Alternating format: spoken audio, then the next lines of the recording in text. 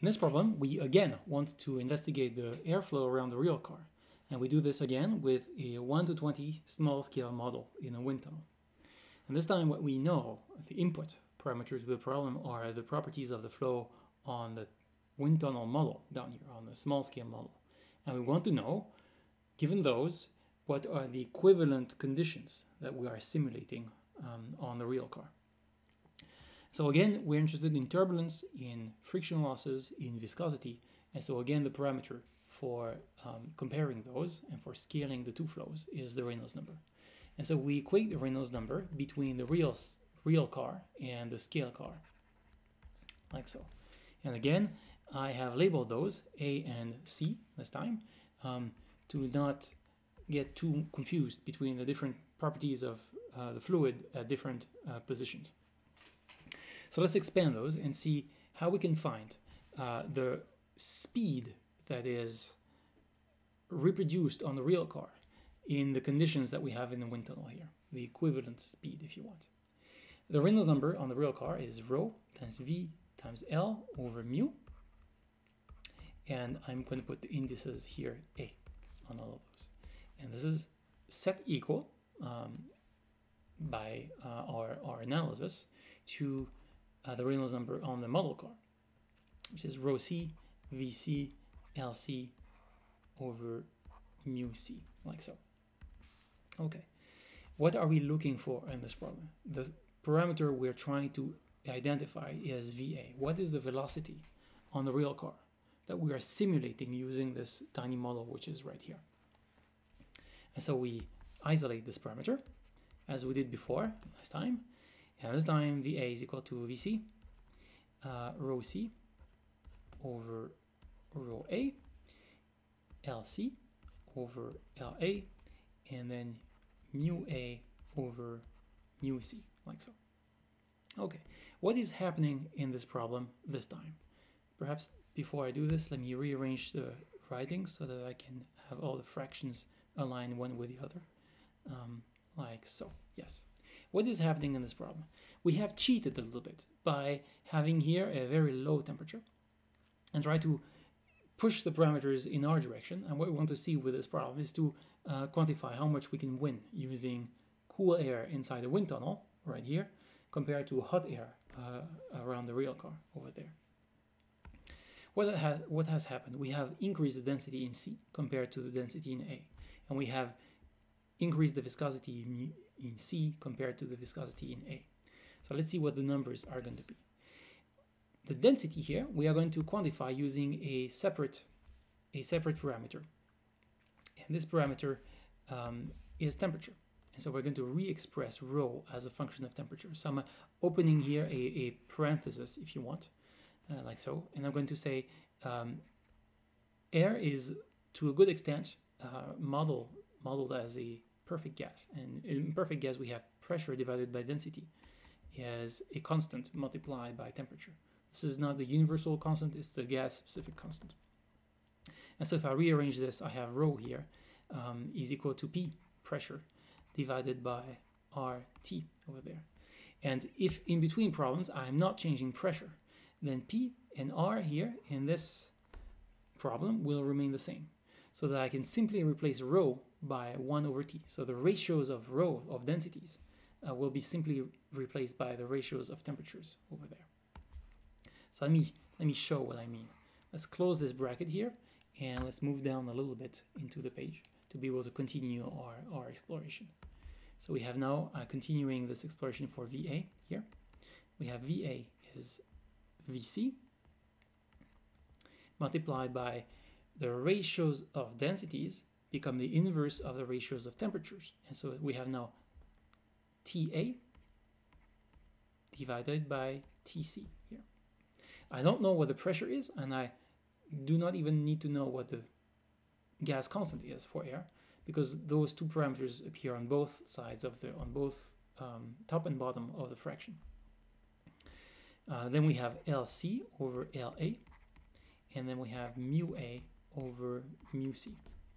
So all we have to do now is to put in the numbers into this equation to figure out how much we can win.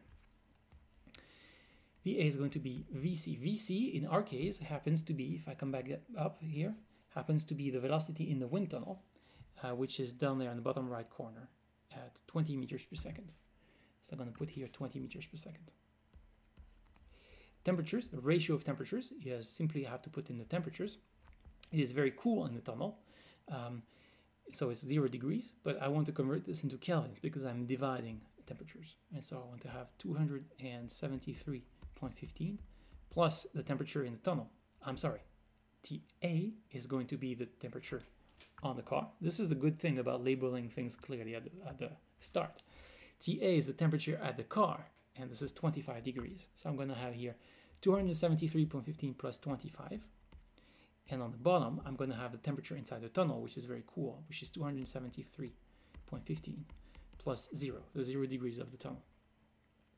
Then I have the ratios of sizes, and I have again here LC. The length of the car on C is 1/20th of the size of the real car. And so LC over LA is going to be here. Here we go. Is going to be here. LC, the length of the car, 1/20. And then I multiply this by the ratios of viscosities. And viscosities we have to read. We have to read them in a diagram for viscosities, which I have on the next page here. And we're going to look for the viscosity of the air on the car. And on the car is 25 degrees. So I'm going to move on to the viscosity diagram here. I'm going to look for air. Air is the green curve, which is in diagonal here. And on this green curve, I'm going to look for a temperature of 25 degrees. 25 degrees I find at the bottom, 20 and 40. So this is about 30, and 25 will be approximately here. If I shoot up from here onto this curve, I should land approximately here. And if I shoot to the right here, over there, I will read something that's in between 1.8 and 2, and not quite in the middle yet. So I'm going to say here 1.85 here. Precision would need to be higher if we were really serious about this calculation, but this is for principle. So I'm going to say here, this is 1.85, and I'm going to check very carefully what the exponents here, and this is 1 times 10 to the power minus 5 Pascal seconds. Coming back down here, here we are, 1.85 times 10 to the power minus 5. On the bottom, I have temperature, the viscosity at the temperature corresponding to the temperature in the wind tunnel, and this is very cold. It's going to be at 0 degrees. Now 0 degrees, I intercept this curve here, and I shoot to the right, and I land approximately here, and this gives me approximately 1.72. I have decided 1.72 times 10 to the power minus 5. So now if I put this value over here, I get 1.72 times 10 to the power minus 5 over here. And so we can just calculate now this series of numbers. And just before I put everything into the calculator, I like to see what the different influences of different terms are. And so I'm going to replace them one by one. And so I have 20 multiplied by, this turns out to be 1.09. I'm cheating, I did this before. This is 1/20. And this is here, this is 1.076 approximately. So you can see that by cooling the air from 25 degrees to 0 degrees, which is quite chilly and quite difficult to reproduce in a machine inside the building, we have gained, from the density point of view, we have gained about 10%. And from the viscosity point of view, we have gained approximately 8%. And it turns out, if you multiply those terms, you get 20 multiplied by approximately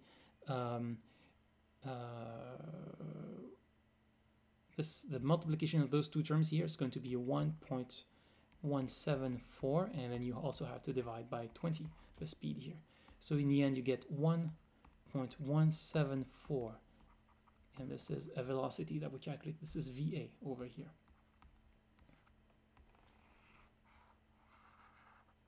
So much for the physics. Now comes the engineer. The engineer, he is very disappointed by this result, because look, we have a small scale model, which is there, which we run at a fairly high speed, 20 meters per second. This would be approximately 70 or 80 kilometers per hour, which is not a negligible speed. And we have cooled this air. So we spent all the energy needed to remove the heat from the air to 0 degrees to try to move the Reynolds number our way, to increase the Reynolds number.